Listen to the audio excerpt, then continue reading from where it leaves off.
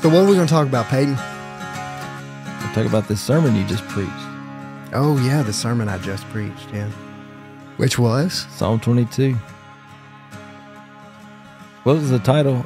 Well, so just some background. I preached Psalm 22 at another church a few weeks ago, and then I preached this sermon, which comes from Matthew 27, which also there's an account similar, which comes from Mark 15, which a lot of theologians and scholars think that Mark was actually written first and that Matthew just sort of absorbed most of Mark and then added things in from his own perspective, which seems to be the case. So that's why you get parallel accounts here of Jesus' crucifixion that are very similar. But in Matthew 27, that's where the sermon actually came from. And it's Jesus crying out from the cross. We're going through a series this Easter season, this Lenten season, leading up to Easter, observing and meditating on the seven, you could say six sayings of Jesus from the cross. So the things that he said from the cross, the words of Jesus from the cross. And the first one is, my God, why have you forsaken me? Which is a huge thing because that is actually a direct quote from the first verse of Psalm 22. So knowing that I was going to be preaching at one church, local church here in the area, and then preaching at our church in 2 weeks later, I felt like I wanted to be prepared for both sermons, but I wanted them to be related. And so my goal was to preach Psalm 22 looking forward to Christ, and then here at our church to preach the crucifixion and specifically Jesus' words, my God, why have you forsaken?" looking back at the source of those words, which is Psalm 22, at least the literary source. And so just getting that from both angles. So that's just sort of an introduction to how it came about. But I think Psalm 22 is a really important psalm for that reason and for others. But I also think, and I've been thinking about the Psalms for several years, and as I've grown to understand how to read them and how to interpret them, and especially how to teach and preach them, it's made it all the more meaningful for me to get into the Psalms. And so I would just say, if you're out there and you're asking where can I go in the Bible, where I want to start reading the Bible, Psalms is a great place to start. You may not understand everything. There's going to be a lot of poetic language and imagery that you can't possibly understand without background, without deeper study, and certainly by all means pursue that deeper study. But the Psalms are basically the hymn book of the Bible. They're the song book of the Bible. These are psalms that would have been sung and read in corporate worship in Jesus' day, in the synagogues, in the temple. People would have applied them to their own life in everyday life. They would have read and sung them at other occasions and even, prayed them as well. So, and it's just like hymns and spiritual songs that we have today that we lean on in times of struggle, in times of need, in times of praise. So there are all these different types of psalms. There are praise psalms that simply praise God for who he is, and there are thanksgiving songs when God does something for us, and it's something that we've asked for, and he answers. We give thanksgiving to God. So there are those types of songs, and then there are so many psalms that would fall in the category of lament, and lament is sort of grieving over loss or tragedy or whatever suffering is in our lives. Sometimes it's sin. Many times there are psalms that deal with lament over our own sin, and so these are the basic categories of psalms. The psalms are meant to teach. They're meant to teach the faith, which is also what the great hymns of the faith do. They teach us the faith. but they speak specifically to our circumstances, and that's why I think they're so valuable. And I think they're so people respond so well to the Psalms and have through the years, through the ages, because they see themselves in in these cries of the psalmist. So Psalm 22 is one of those lament psalms, but it's not the typical lament psalm. It starts out, my God, why have you forsaken me? Why are you so far from saving me from the words of my groaning? And one thing I like to say about these lament psalms is that we've talked about this. God is okay with our asking him why. Like I think a lot of us have grown up in the church thinking we're not allowed to ask that question. Don't ask God why.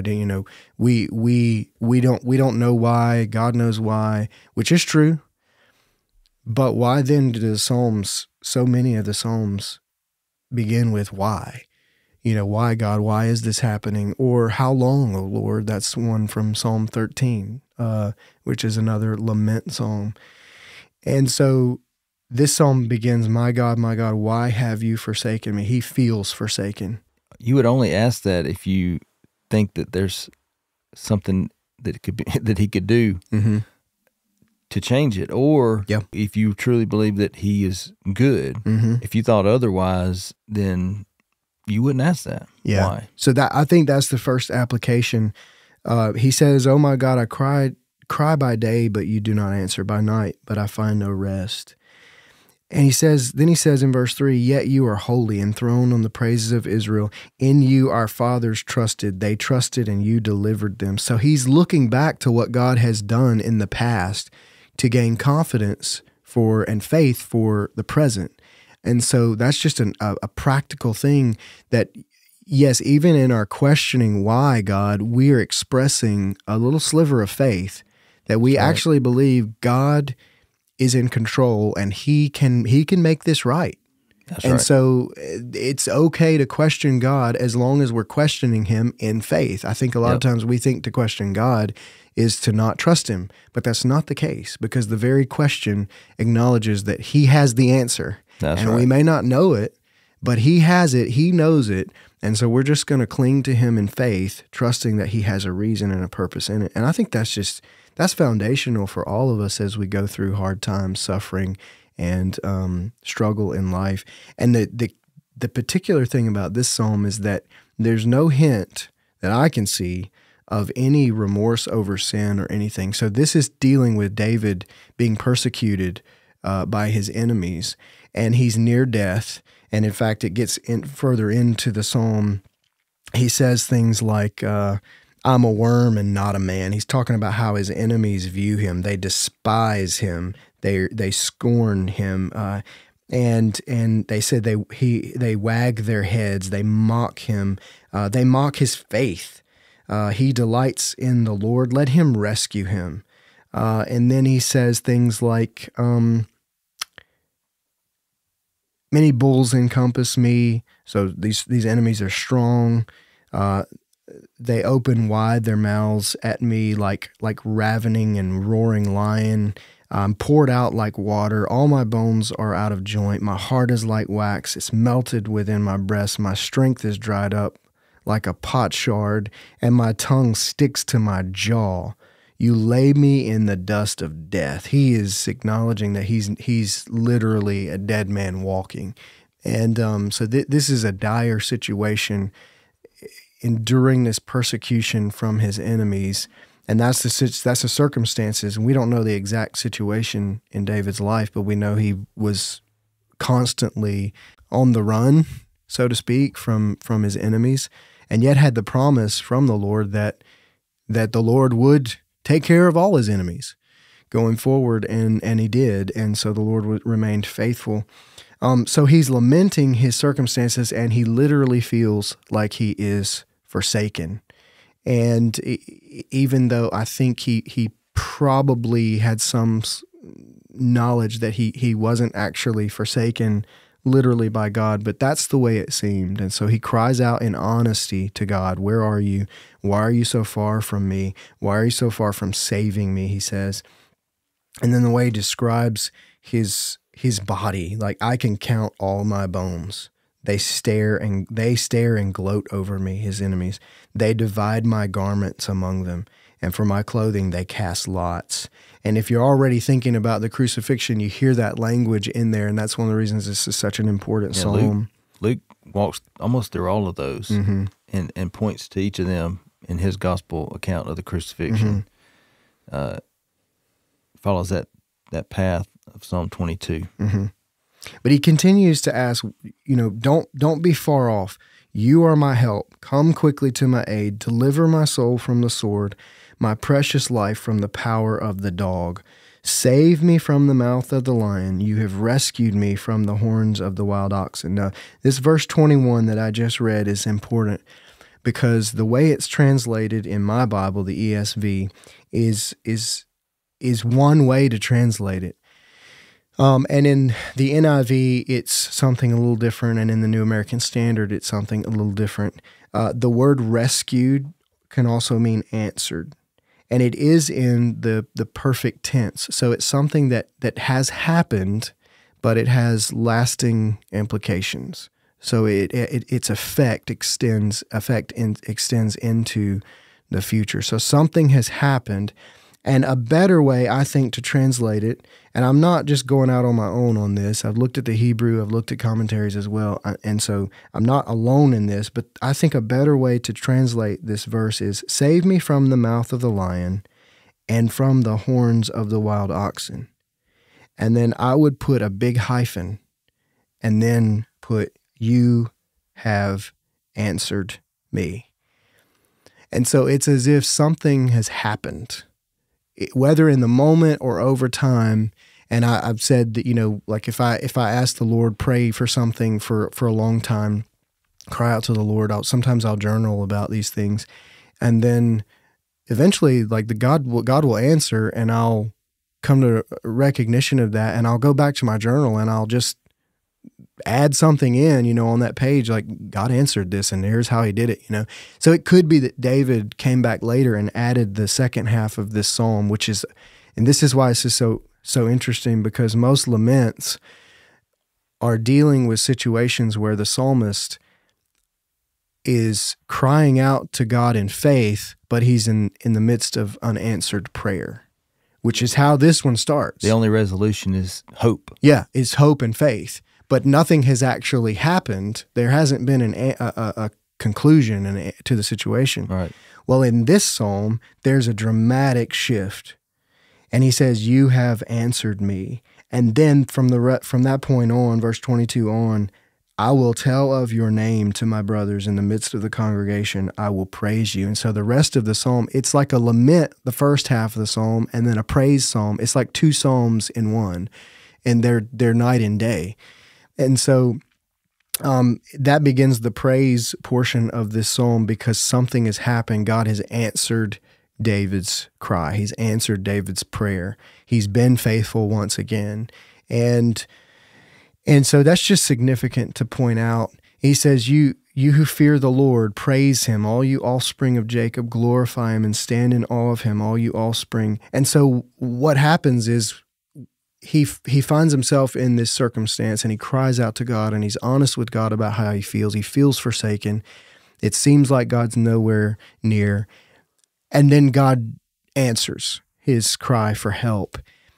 And by the way, he doesn't stop crying out for help. He goes back and forth, and there's this wrestling with feeling forsaken. But Lord, you have been faithful in the past. I trust you.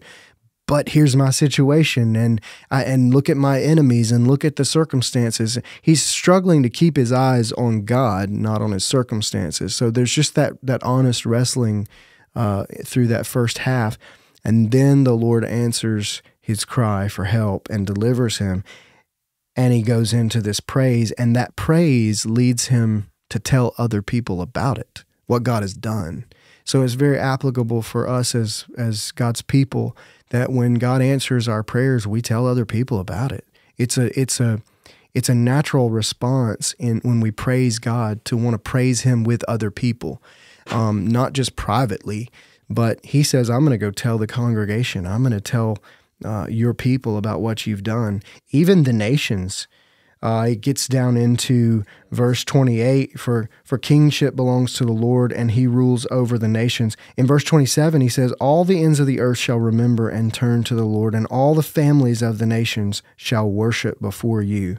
Because of what you've done in my life and delivering me, all the families of the earth will know about this, will hear about what you've done, and will praise you and worship you. So that's pointing forward. In verse 30, he says posterity, that's descendants, that's, family that comes from his seed, shall serve him. It shall be told to the Lord, to the coming generation. They shall come and proclaim his righteousness to a people yet unborn, that he has done it. And he has done it. Yeah, it's finished. It's finished, yeah. And so it's amazing how this psalm starts out with lament, ends with praise, but that praise, the lament is personal. It's individual because it's David's situation.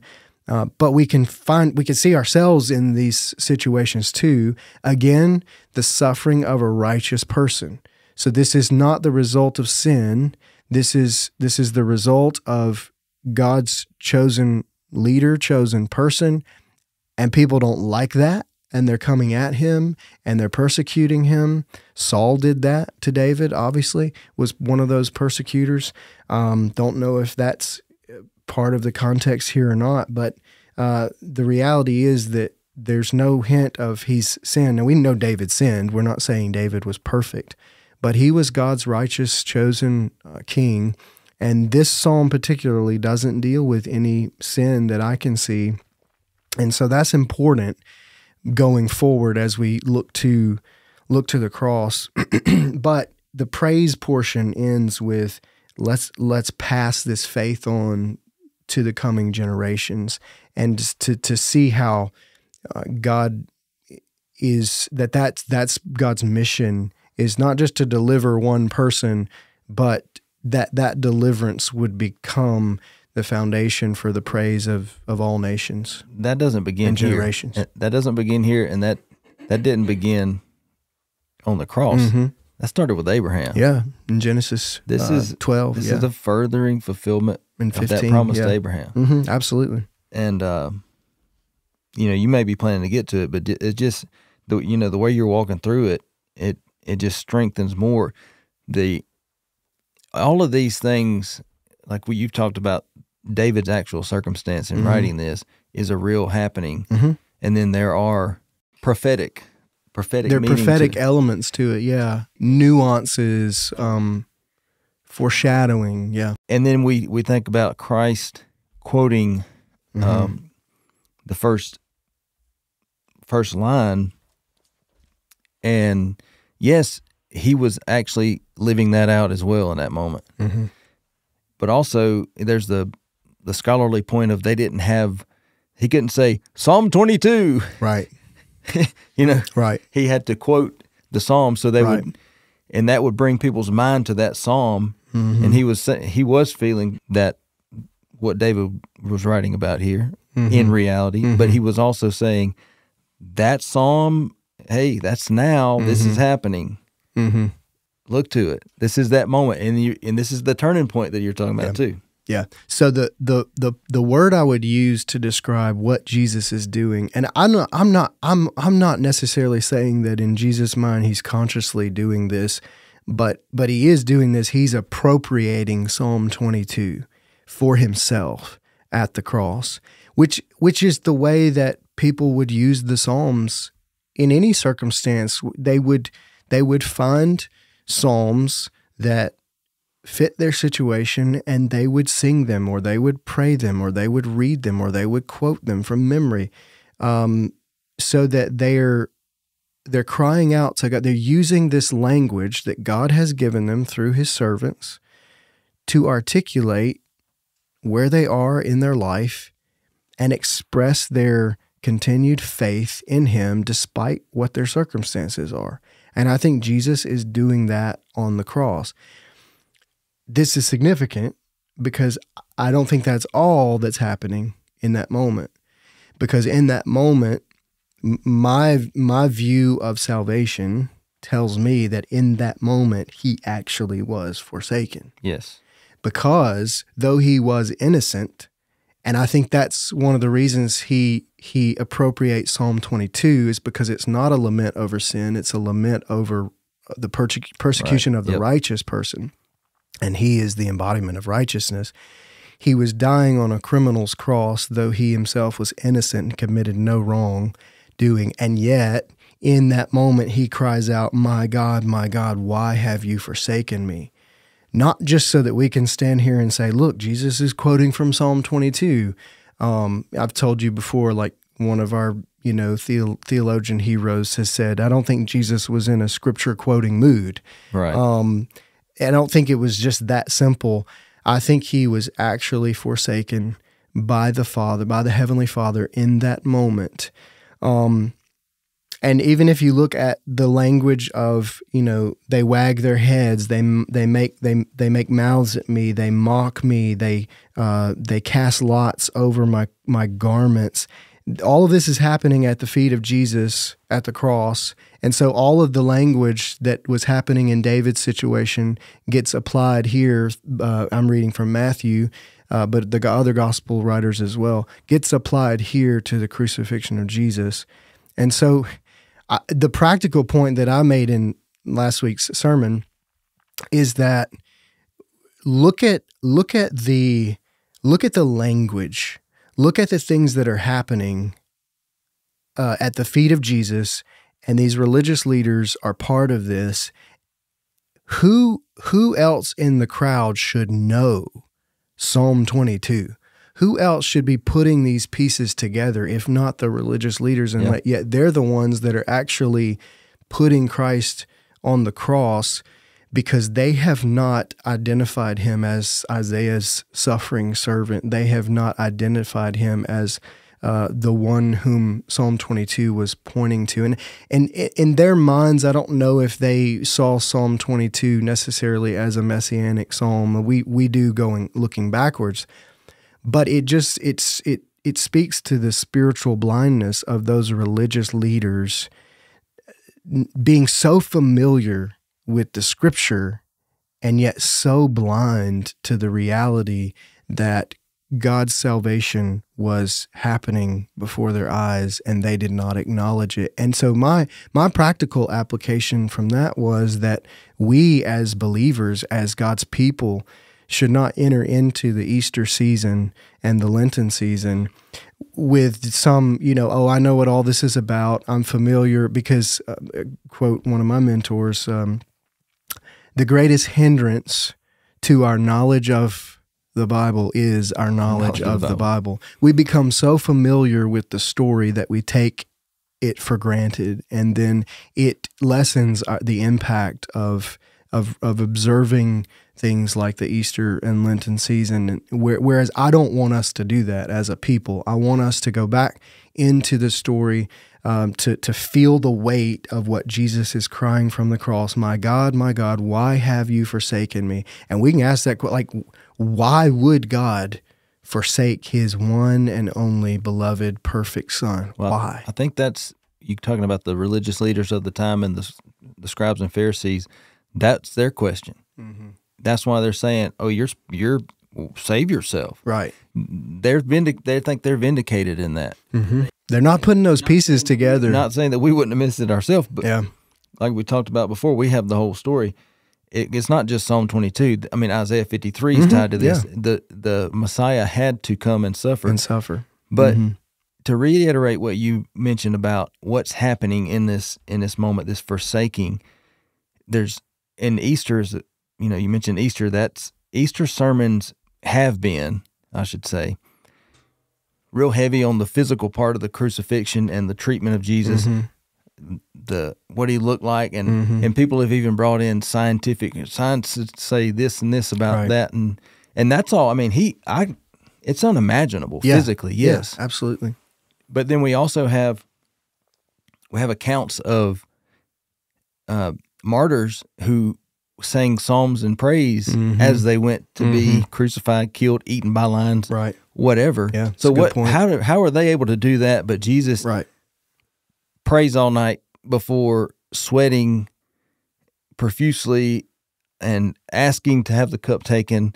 And on the cross, he says, "Why have you forsaken me?" It's that other aspect, the true forsaking that actually is happening, which is the judgment for our unrighteousness. And if we only feel the weight of the physical beating and the physical death, we're going to lose that. And that's what's going to really get our heart, is to understand that that forsaking was supposed to be mine. Right, yeah. And he's taken it. Yeah. Not only the physical beating should have been mine, but the forsaking of God that I will never know now because he took it and then he gave me his righteousness. Right.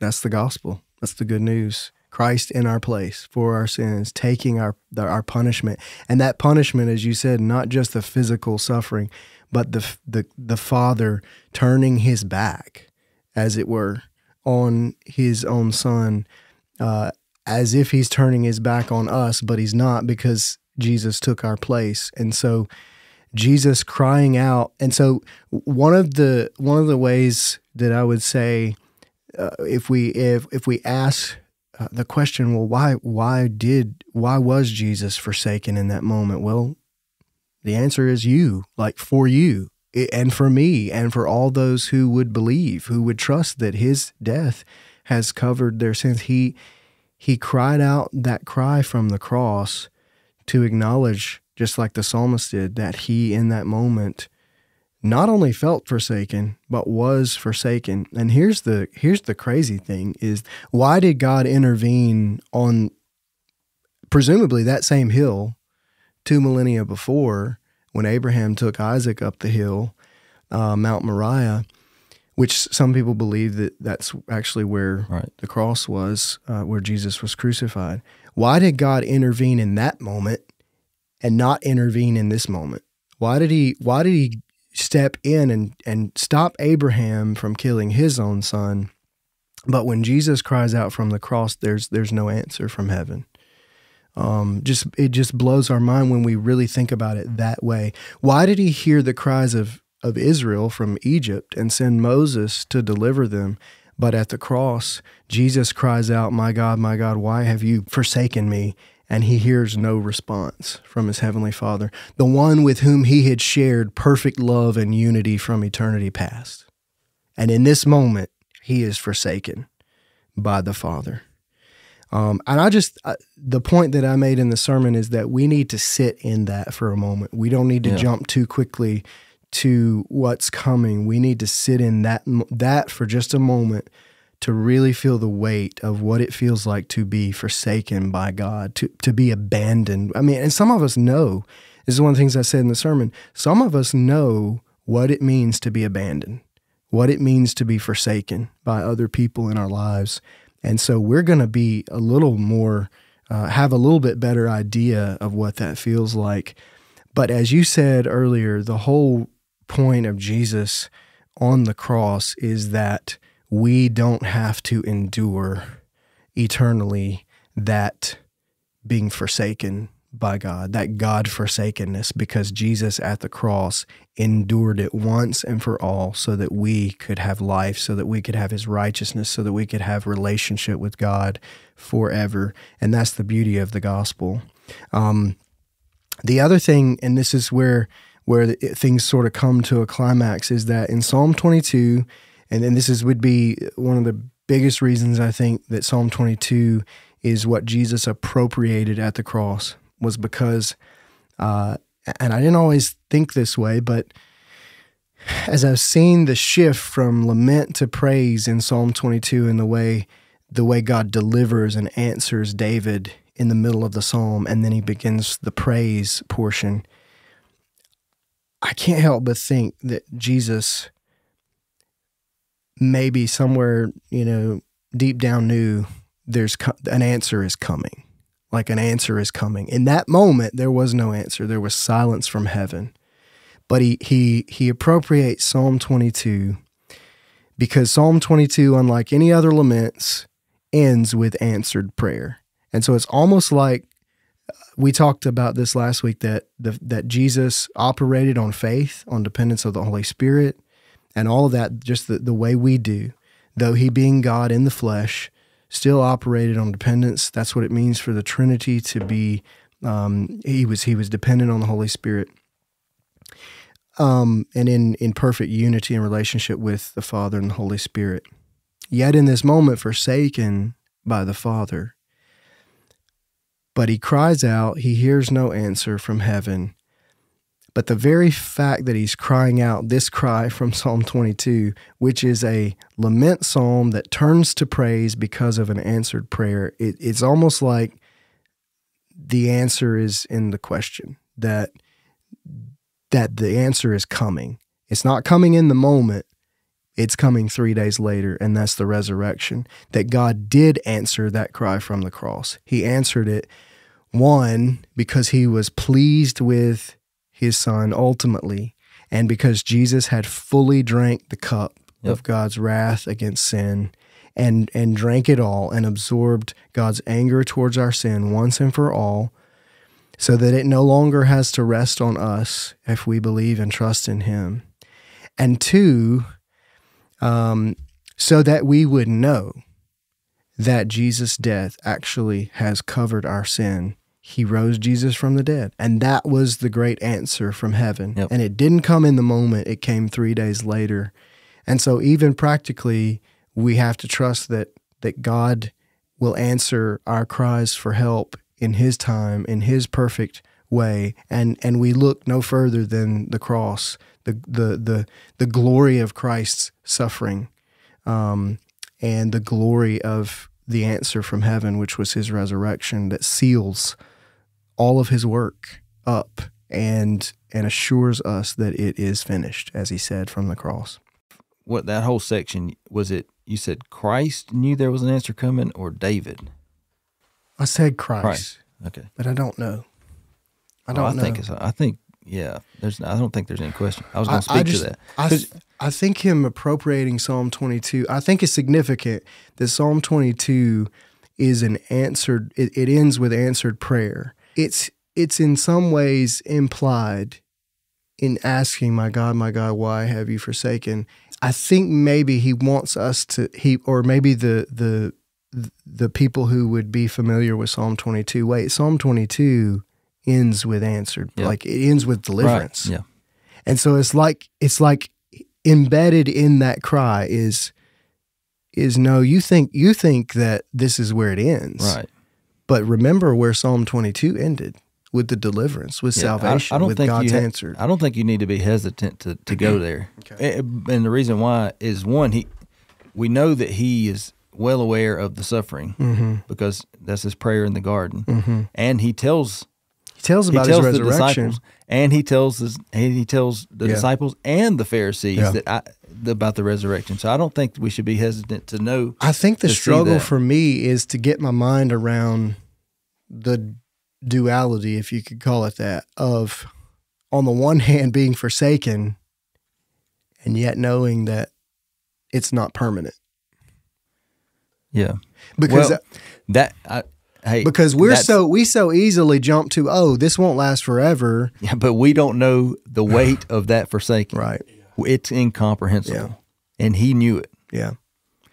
That, if that speaks to us at all, we should realize that is how heavy that forsaking was, even though it was momentary. Now, it was momentary, but it also was infinite, because he is infinite God, and he took infinite sin. Like, our sin is infinite because we've sinned against infinite God. That's why he's the only one that's fit for it. Exactly. So even though it was a momentary, it was also, to be dualistic, as you said, it was infinite. Yeah.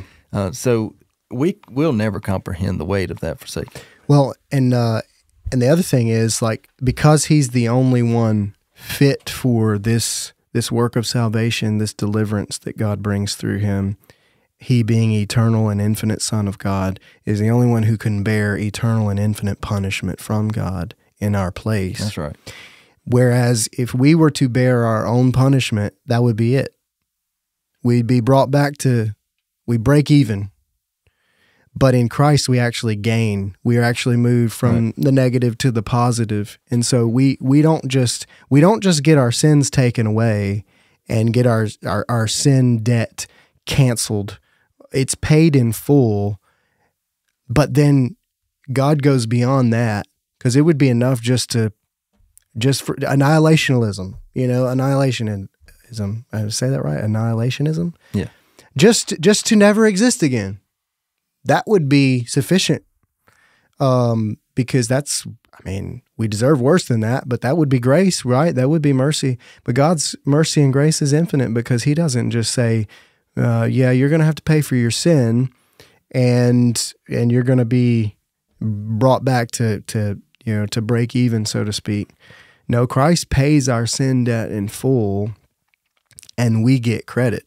That's right. We get credited his righteousness, having done nothing to earn it, because he earned it for us with his perfect life, and he paid our sin debt with his life. And we know this because he was raised from the dead. Yeah. And by the way, the resurrection and the sending of the Holy Spirit is the guarantee. That's right. Is the deposit. That's the guarantee of the inheritance we have in him. Jeremy, what you're talking about comes back to doctrine. Not everybody, but a lot of people think doctrine is dry and boring and all this, but all this is doctrine. Mm-hmm. Okay, so when we see that, then we can get excited about it. But we have labels for things, and it's helpful for us to know these labels. It's helpful for us to know what they mean and what they mean for us, and we can always go back to them. We don't have just this abstract concept. We actually have a label of an actual doctrine. We're talking about the imputation of two things, sin and righteousness. That's imputation, where Christ took our sin. It was imputed to him. He was forsaken for it. And then he gave us, in that same time, his righteousness. It was imputed to us, and that's what you're talking about. Your account is not only paid, but you're actually given an account of righteousness. Mm-hmm. So that's not a huge word, but imputation is what we're talking about. And that is, I think I never heard that growing up. Mm-hmm. My whole life, never heard anybody say imputation until I don't know when. And so we don't need to lose. If you lose doctrine in that way, you lose the full scope of what we're talking about, the full encompassing revelation. Yeah. Because then you end up focusing on the physical beating and death. Right.